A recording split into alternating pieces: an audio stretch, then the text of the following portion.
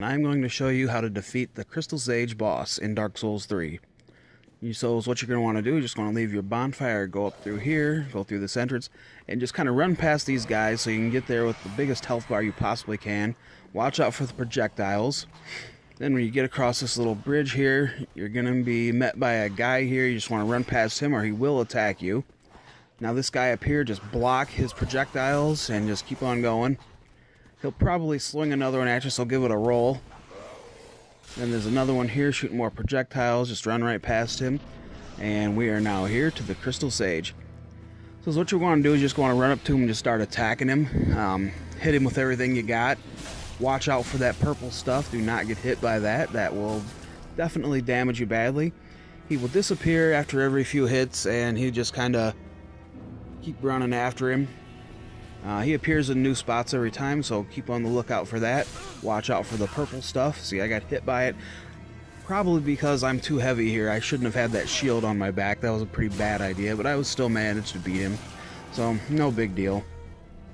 There, he disappeared again. So you just kind of keep watching out for him. He could be on any of the corners here. Sometimes he's even appeared kind of in a diagonal area toward the back.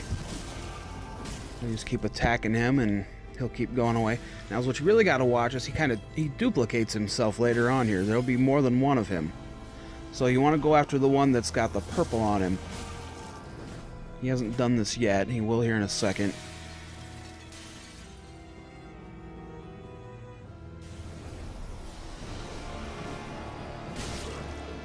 Alright, see, that's the fake one. There's no purple. So just look for the purple one. That one's shooting blue. More blue. See, there you go. That one's shooting purple. So go after the one that's shooting purple. Those other ones, you really don't need to attack, because if you can dodge their attacks, that's for the best. You're wasting your time going after him. So just go and attack him a few times, and he'll disappear again.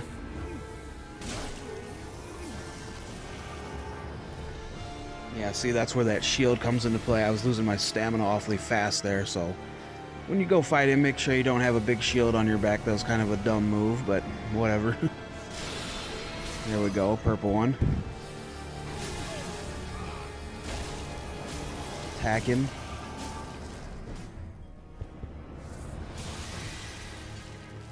Definitely make sure you have plenty of Estus.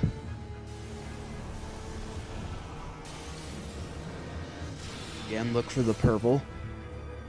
There he is up there. Just avoid those guys.